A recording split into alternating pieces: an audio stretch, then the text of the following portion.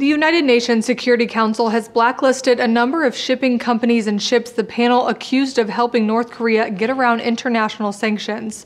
In total, 27 ships, 21 companies, and 1 individual will either be banned from docking or have their assets frozen. The penalties come as North Korea seems to be going through diplomatic channels to ease tensions and ultimately lighten crippling sanctions it faces on coal, fuel, and other commodities. Kim Jong-un recently visited China, marking his first trip abroad since taking power. But the Trump administration has called on the rest of the world to maintain pressure on the Kim regime. Many of the ships and companies banned by the UN had already been sanctioned by the U.S. Treasury Department.